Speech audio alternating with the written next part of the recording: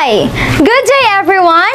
I am Sheryne Joel L. Labita, a senior high school student from Asuncion National High School. I am here today to share and explore with you the importance and use of graphing calculators for solving and graphing mathematical problems.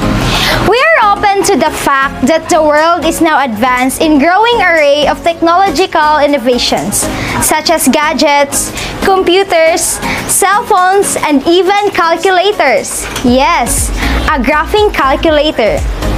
A trailblazing use of graphing calculators help the students to make connections among different representations of mathematical models. And now, let's have a look at this problem. A girl wanted to give flower for her mother's birthday. Applying her knowledge and skill in graphing calculator, she wanted to compute so she can have a draft to make crops for her mother's birthday. These three polar equations are represented by R equals 6 sine 3 theta, R equals 6 sine 3 theta plus 180, and R equals 1.5. And give it to her loving mother, who will be very happy receiving it. And now, our task is to see what is formed in the graph of the three given equations. The problem involved a polar equation. For a recall, remember that the polar equation is any equation that describes a relation between R and theta over theta. To solve the given problem, we are going to use a graphing calculator. To start with, we need to set our calculator. Let's press the power on button. Then press clear to surely clear the previous calculations and data. Note that a polar equation, we need to use R.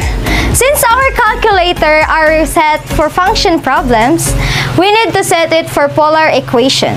Let's press the mode button. On the third row, set degree from radian, then press enter. On the fourth row, set pol for polar, then enter.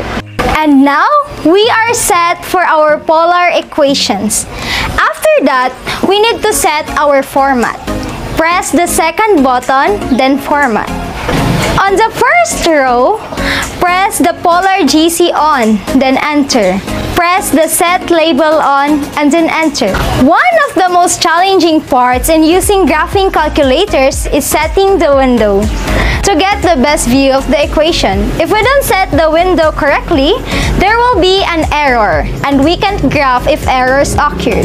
At the window, press the window button to adjust the window of the graph, and later after, let's input the needed data. Now we have our window data.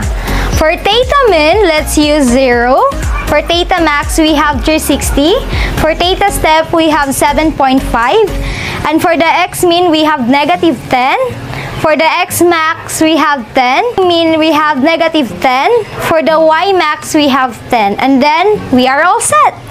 Now, let's graph the given polar equations. We go to the Y button. Since it is programmed for polar equation, we have the R. Input R equals 1.5. After that, let's press the graph button. We can see that the equation formed a small circle lying in the center. And then, we go back to the Y equals button to proceed to the next equation. The next polar equation is R equals 6 sine of 3 theta. After that, let's press the graph button. Wow! It is visible that we have one three-petaled rose is formed. It is quite amazing.